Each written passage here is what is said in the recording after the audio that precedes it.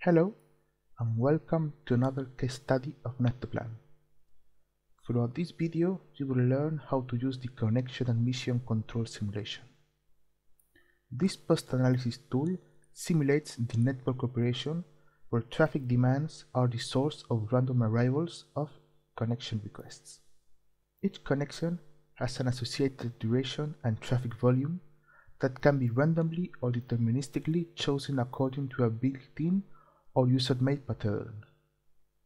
This simulation tool allows testing connection and mission control algorithms that block the connection requests or allocate them deciding the route. First of all, open Net2Plan, then click on Tools, Connection and Mission Control Simulation. If you want more information on how to create and save a network topology, please watch the video Case Study Offline Network Design. This window is divided into three separate areas. The top left area, called Network Topology, as you can see, this gray area, is where you will load the topology used in the connection and mission control simulation. In this area, you will see the nodes and links of your topology. The bottom left area, called the Simulation Controller panel, has several buttons that allow to control the simulation flow. In the right area, you can see several tabs, where you can review the view current state of your network.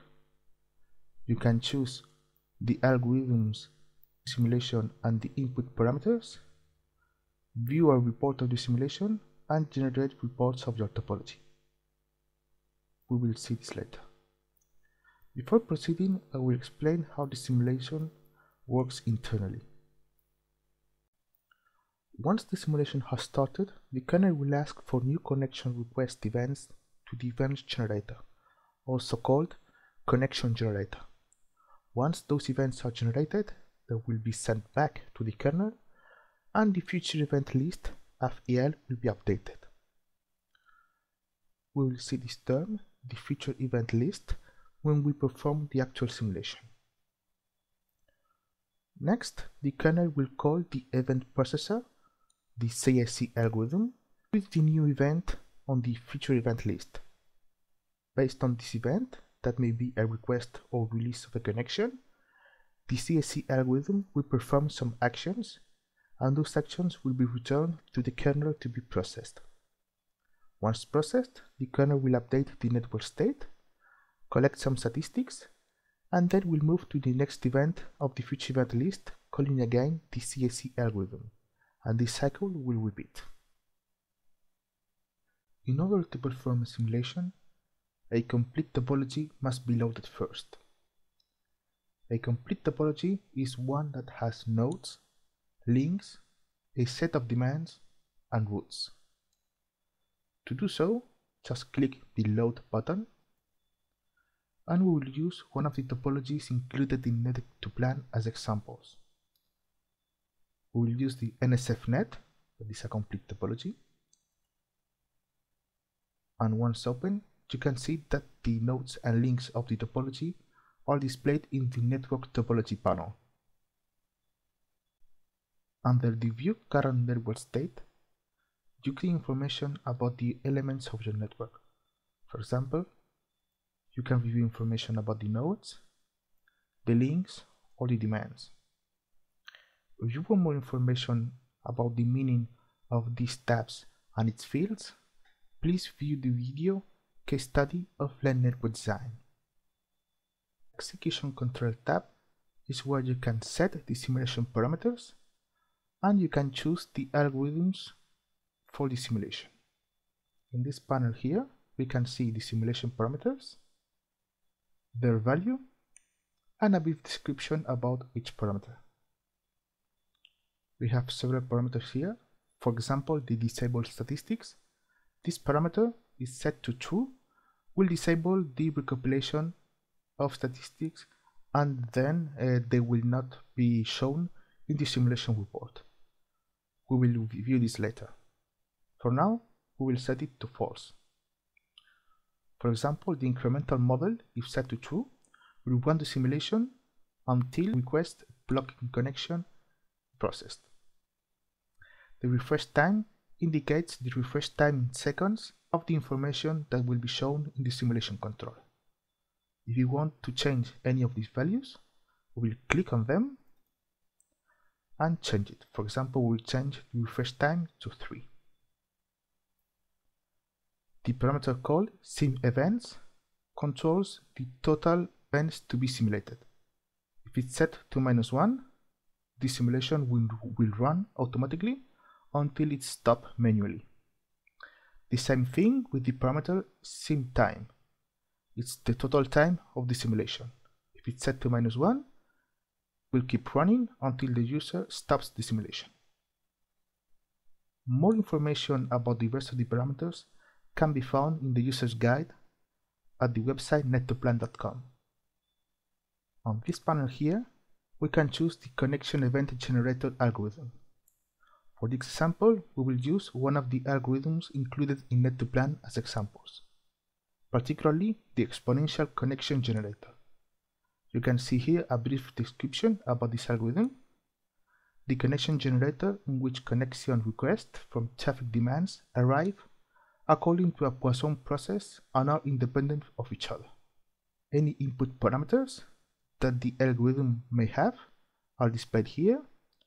Again, you can change them just by clicking on them and setting any value. To choose the CAC algorithm, we'll click here, and we will use the basic CAC algorithm. This algorithm tries to route each connection request in the shortest path. Once the simulation parameters are set and the algorithms are chosen, we will proceed to run a simulation. To start the simulation, just click on Run on the simulation controller, and now the simulation is running in the background. As you can see, since the refresh time parameter is set to 3, this information here will be refreshed every 3 seconds. If we click on Pause, the simulation will pause, and we can see here some information about the simulation. For example, we can see the current simulation time and the CPU time, the number of processed events, and the number of pending events. If you want a more detailed control of the flow of the simulation, you can, instead of click Run and Pause Continue, you can use the Step button. The Step button will just process the next scheduled event and then pause the simulation. As you can see, each time you click the Step button, a new process event will occur. At any moment, you can view the FEL, that is the future events list, where you can see the future events processed by the simulator in order.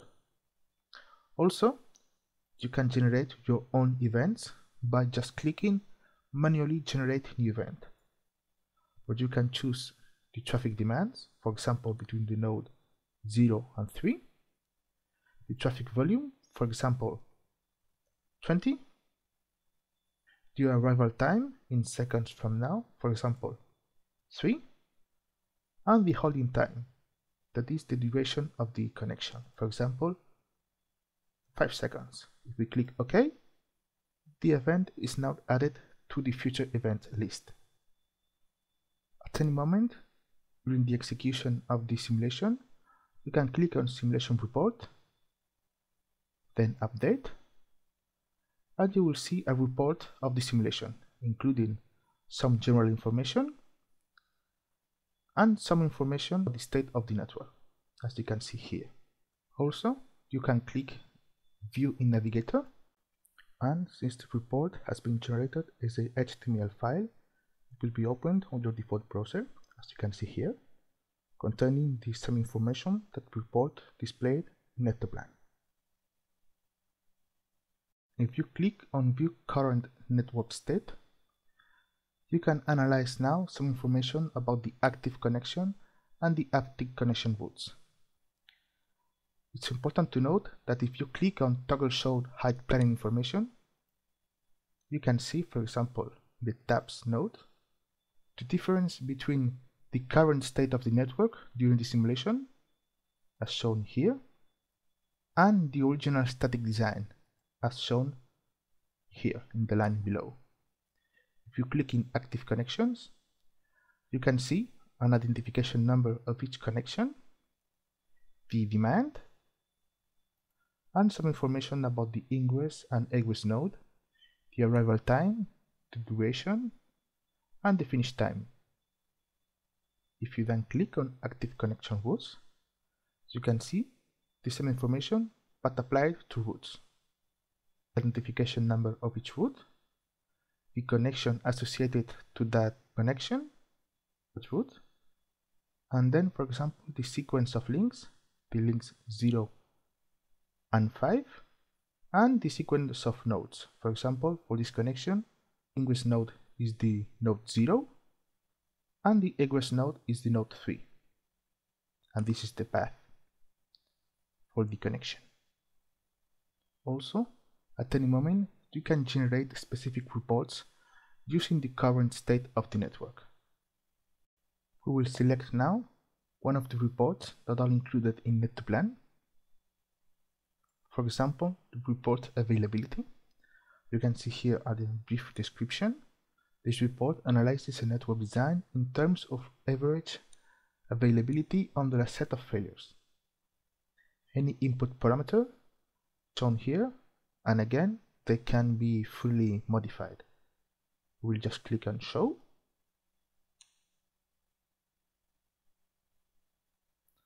And as you can see, the report has been generated and displayed here.